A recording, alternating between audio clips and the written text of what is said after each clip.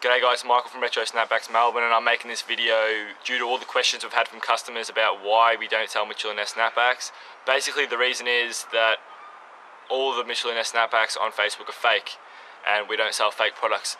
So what we've gone and done is we've bought a fake Mitchell Ness, well, as they would say, an authentic Mitchell Ness snapback from one of our competitors, and we've gone to the Mitchell Ness website and bought a real authentic snapback from them.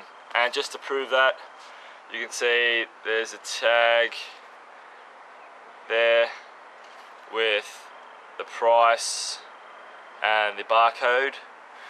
This is the authentic and this is a fake authentic. Basically we're going to show you the differences. You can see with the fake one here, the writing is a lot bigger on the front, the giants, than the authentic one.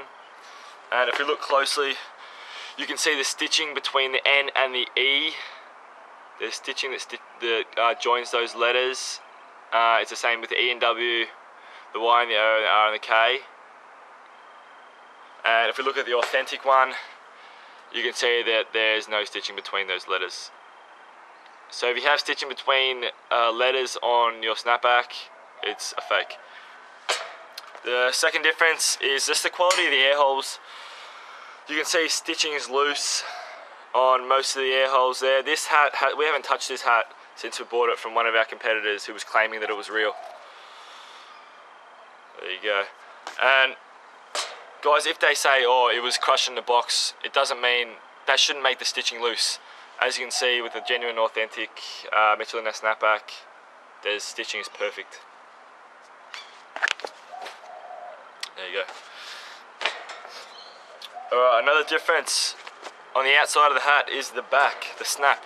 Hopefully you'll be able to see this on the camera. But on the authentic snapback, you can see it's got two lines there and two lines there. On the fake, it's got nothing. And stitching on the fake one is terrible. There's, hopefully you'll be able to see that, it's stitching loose all around the snap. You can even see one of the threads just hanging out there. On the genuine one, stitching's perfect because it's a genuine product. If we go to the inside of the hat, we find some key differences. We'll start with the tag. As you can see, the stitching on the Mitchell Ness tag is crooked. It's not in a straight line, and the tag is hanging out a mile. If we look underneath, you can see that the rest of the tag is there, and there are threads that I've just pulled off right there that you can just keep pulling off all day because it's a crap product.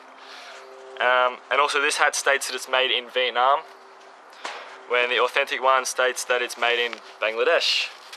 And the stitching there, you can see it's a straight line. You can see that the tag is underneath, it's been stitched under like any genuine hat. And if we put these two together, you guys will be able to see the differences easier. So I've got the fake one on the bottom and the real one on the top. So there you go. You can see the fake one, the tag just hangs out. It's just crap. We go to the inside of the hat. This is a fake hat. You can see that there's nothing on the inside. There's nothing there. We go to the genuine one. You can see that the back of the stitching is there. So fake and genuine.